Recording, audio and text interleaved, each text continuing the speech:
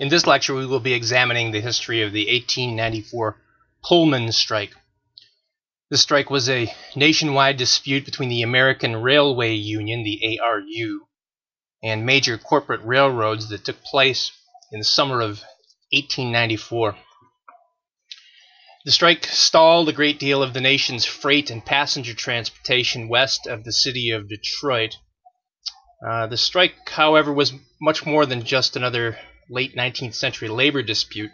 This was a test of the power of big business to influence government and attack the emerging power of organized labor.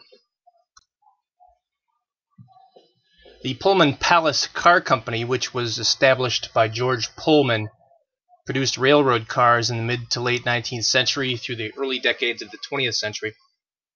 George Pullman got the idea for creating the company after he had a poor night's sleep in the 1850s on a bumpy rail car. He believed there was a substantial market for improved accommodations in rail travel. By 1862, Pullman had incorporated, and the Pullman name became synonymous with luxury travel. Pullman workers originally lived in a planned worker community that carried the name of Pullman, Illinois.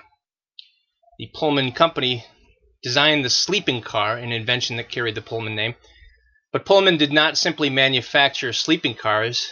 The company also operated cars on most of the American railroads in the United States, compensating railroads to attach its cars to their trains. The dispute between the ARU and corporate railroads was rather typical of labor management relations during the Gilded Age.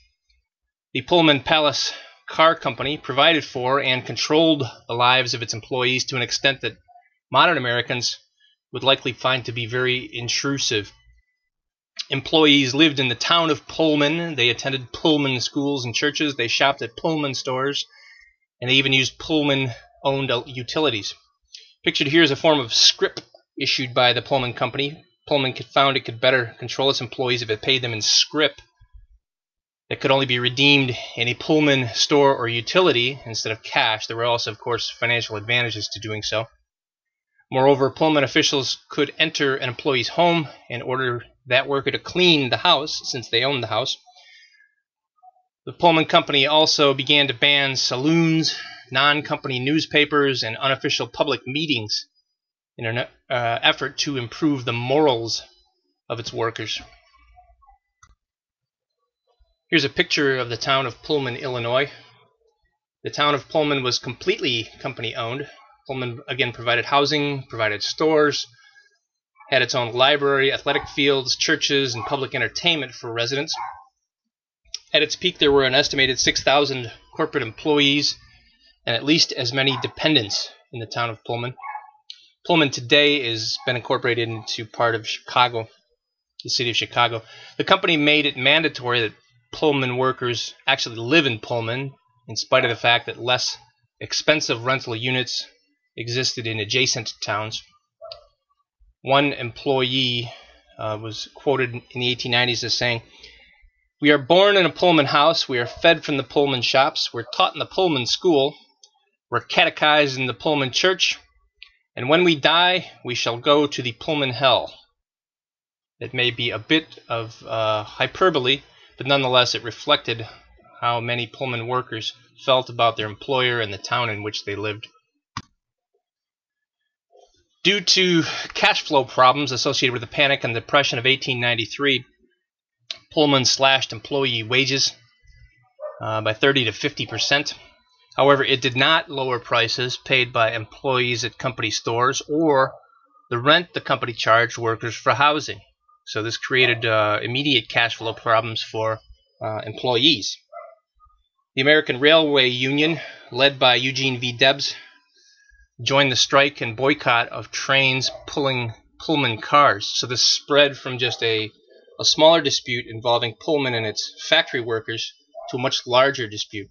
Debs hoped that the strike would help him create one big union for all railroad workers. Prior to this time, each specialized job in the railroad industry had its own union or brotherhood, and there was a lack of coordination between these smaller labor brotherhoods that Debs wanted to correct, or at least to marshal the forces of each of these brotherhoods against their corporate employers. The company asked for and received a court injunction against the workers. The court agreed with the government's argument that the strike interfered with the delivery of mail, and thus this became a federal issue. The federal government also argued in court that the strike represented a public safety issue, as well as a disruption of interstate commerce, and thus constitutional freedoms of speech and assembly did not apply in the case of striking Pullman workers and railroad workers. Approximately 3,000 Pullman porters also participated in the Wildcat strike, which shut down service on many American railroads. In total, some 250,000 workers were idled by the strike, and interstate commerce largely came to a halt in at least 27 states. Prodded by powerful railroad interests, the federal government decided to make an example out of the striking railroad workers. After a few incidents of vandalism against railroad property and some isolated cases of violence between strikers and law enforcement officials, U.S. Attorney General Richard Olney, O-L-N-E-Y, ordered federal troops to the area to restore order and break up the strike. Interestingly, to bolster his case against the Union, Olney made sure that compliant railroads would hook mail cars onto trains with Pullman cars, even if they normally wouldn't be on the same route. Again, to highlight this idea that the strike was an attack on the U.S. mail service and thus of a pressing federal need. Pictured in this image are U.S. troops guarding railroads and rail cars during the 1894 Pullman strike. At least 12,000 federal troops were called in during the strike-breaking efforts.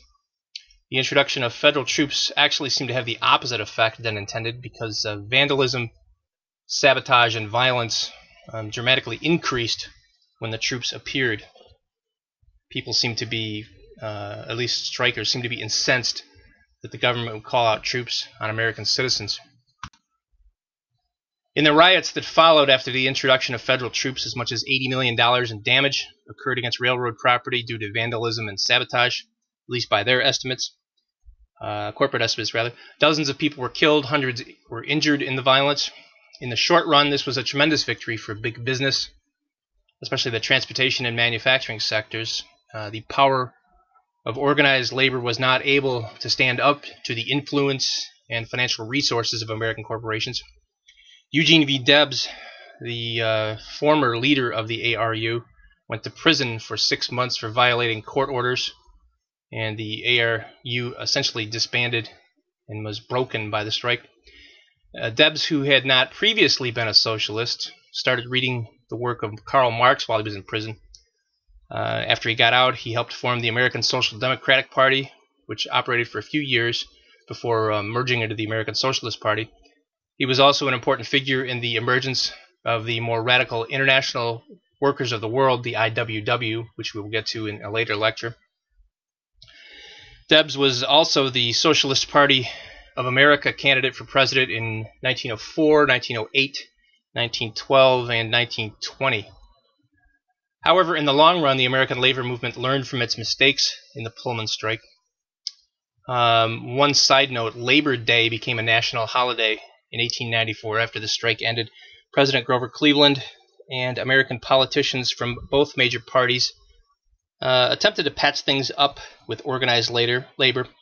Congress passed the legislation for Labor Day just 6 days after this strike ended, so it was instrumental in the development of Labor Day, although of course not the only labor action that led to this. Samuel Gompers, who spoke out against the ARU and the strike, benefited here. He saw his American Federation of Labor grow as a result of not participating in the strike. By the beginning of World War I, the AFL was the leading American labor union. And this brings to a close our brief look at the causes, effects, and aftermath of the Pullman strike of 1894.